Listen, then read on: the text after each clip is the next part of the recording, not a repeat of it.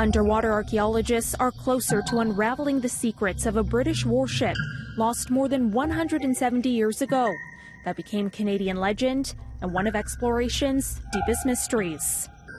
Parks Canada has released never-before-seen pictures and video from inside the HMS Terror, part of the doomed Franklin expedition. The images reveal an array of artifacts preserved in a near-perfect state. Plates and glass bottles sit on shelves all intact, beds and desks in their correct position. But most fascinating perhaps is what could be hidden away in the drawers of the captain's well-preserved desk. Parks Canada expects they'll discover written documents, journals and drawings that will offer new clues to the enduring mystery surrounding the Franklin expedition. The fabled ship was one of two that set sail from England in search of a Northwest Passage around 1845. Commander Sir John Franklin and his men never returned.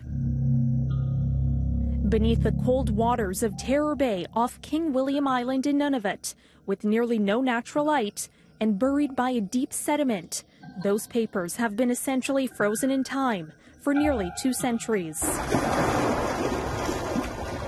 Earlier this month, underwater archaeologists spent 7 days exploring the wreck that lies below the Arctic seas. A remote camera was fished through an open hatch and into the ship. Before recovering any artifacts, the team will spend the coming months analyzing hours of footage they now say hold the key to understanding the HMS Terror's fate.